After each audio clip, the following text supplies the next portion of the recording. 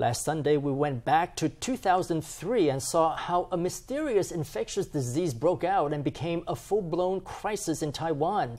Today, in part 2 of our special report on SARS, we learn how experts and policymakers coped with this grave public health challenge. As SARS spread from one hospital to the next, Taiwan began testing an arsenal of strategies, such as creating an epidemic command center and a designated SARS hospital.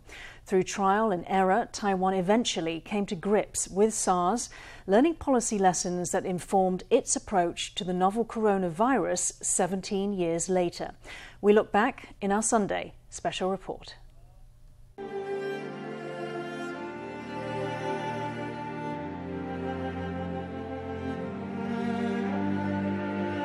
By the end of April 2003, Taipei's Heping Hospital and Renji Hospital were both grappling with the SARS outbreak under lockdown.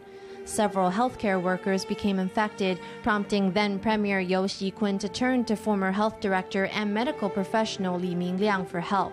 Lee was asked to take charge of a disease prevention command center that would coordinate central and local efforts.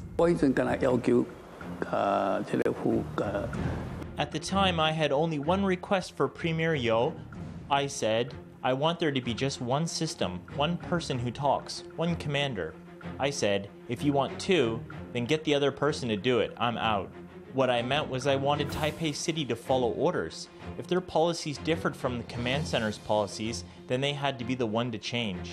All decisions had to be made based on the interests of the group, and the interests of the group had to be based on the policies of the WHO. 卫生署跟台北市卫生局有 At the time, the central government's health ministry and Taipei City government's Department of Health were locked in major disagreements. Their communication was poor.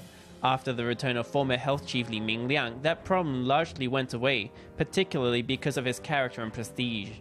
For someone like him, it was easier to coordinate professionals at facilities including the 7 major medical centers and health and sanitation research institutions. But immediately upon taking the post, Lee was faced with one piece of bad news after another. The WHO hit Taipei with a travel advisory. The American Institute in Taiwan announced plans to evacuate its staff. 他们已经有一个团队来调查我们，说 out of order 就是失控了。 The U.S. sent a team to investigate our situation. The team determined that the situation was out of order, out of control. After I took the position, they reached a decision on the Taiwan situation. The following day, AIT Director Douglas Paul came to see me and said the U.S. was going to withdraw from Taiwan. This bombshell hit hard. I asked him if the decision could be changed. He said the decision was made and there was nothing to be done. I said, do me a favor. Make it easier for us to deal with. Don't issue an announcement. Please just leave quietly. Soon afterward, Lee found himself too busy to follow up on the withdrawal of the U.S. staffers. After the crisis at Heping Hospital was brought to an end, Lee found himself dealing with new problems. On May 10th, news emerged that at the Huachang public housing complex near Heping Hospital, 3 people may have been infected with SARS. One of them had died. 跟这几位疑似病例有直接接触的，那么我们会列为 A 级的隔离者。 Fearing community spread, the government ordered that the 140 residents of the housing complex complete a 2-week home quarantine. To prevent residents from leaving, military police were stationed at the complex. Lee ordered that violators be severely punished.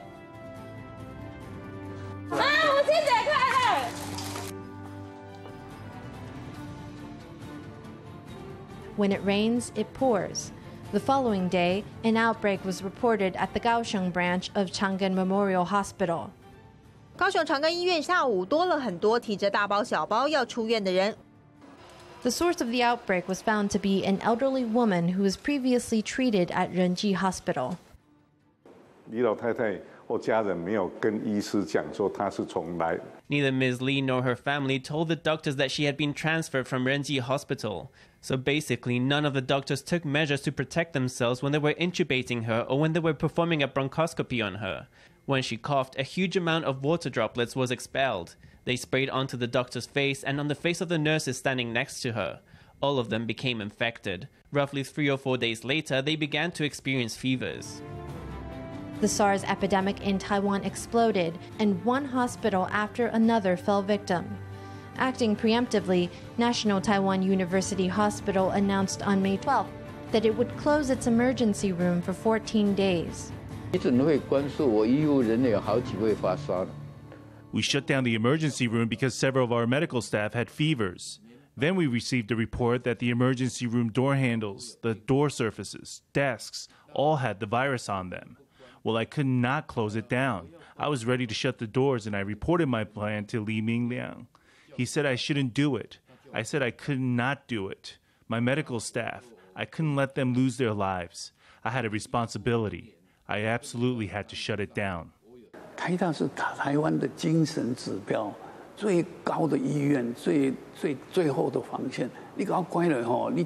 NTU Hospital is our spiritual signpost. It's the highest level hospital, the last line of defense.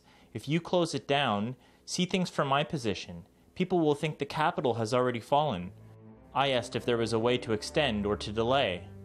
I told him I knew the hospital was already at capacity. We were fairly unhappy about the whole thing. NTU Hospital had only 3% of the nation's medical manpower, but it was handling 40% of the nation's SARS cases. The medical burden on the hospital was disproportionate, and the people inside were at a significantly increased risk of infection.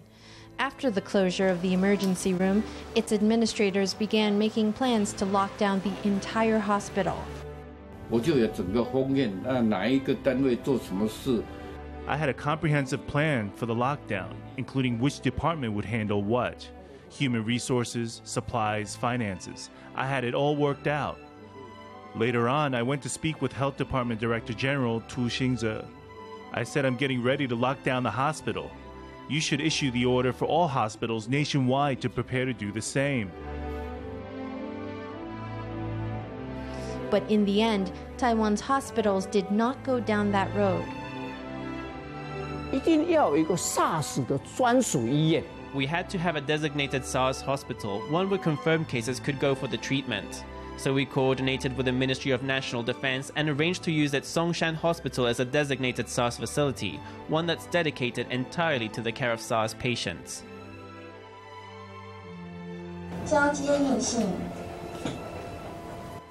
In mid-May, Taiwan saw the resignations of its 2 health officials leading the fight against SARS, Health Department Director General Tu and Centers for Disease Control Chief Chen Zai-jing. They were replaced by Chen Jianren of the National Science Council and Su Yiren of the National Health Research Institutes.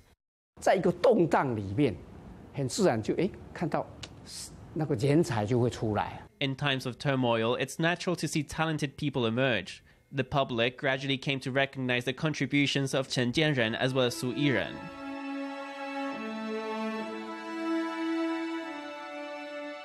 Through the combined efforts of the government, medical professionals, and private citizens, Taiwan's daily SARS count began to go down from mid-May. The WHO has decided that travel advisory against Taiwan is being lifted with immediate effect.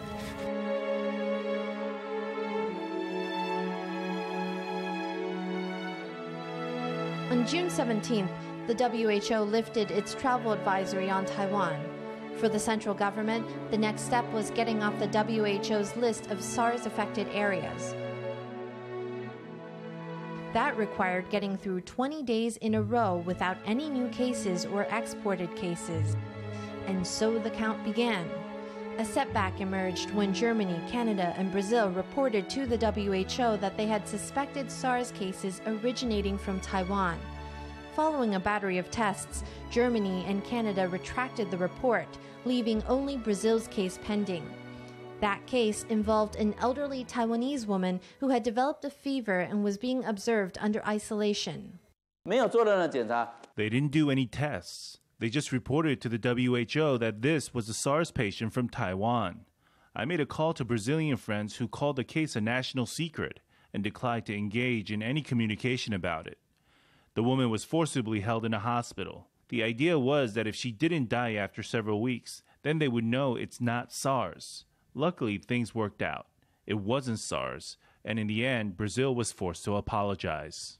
Today, the World Health Organization is removing Taiwan, China, from its list of areas of recent local transmission of SARS.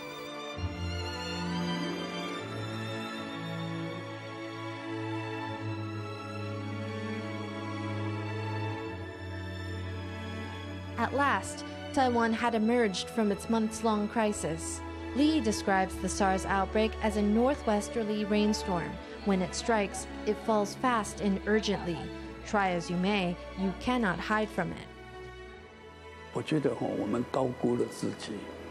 I think we overestimated ourselves. It's such a tiny virus, invisible even to a microscope. You need an electron microscope to see it. This thing that is completely invisible hit us so hard, it knocked us to the ground. That year, I truly felt that humans, and especially those of us in the medical field, need to have a humble heart.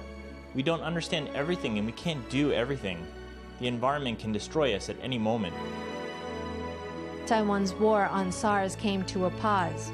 By the end, the disease had infected 346 people and killed 73, 11 of whom were healthcare workers.